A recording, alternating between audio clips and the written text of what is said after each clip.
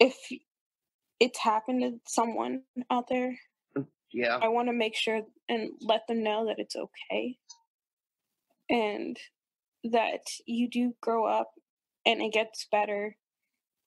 And now I'm happy in a happy marriage. And I'm successful in my own way.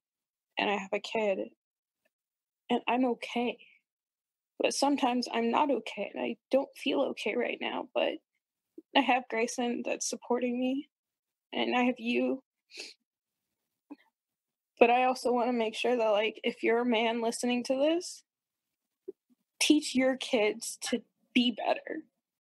But just teach your kids right so that when they grow up, that they either don't have to go through this or they don't do it to someone else.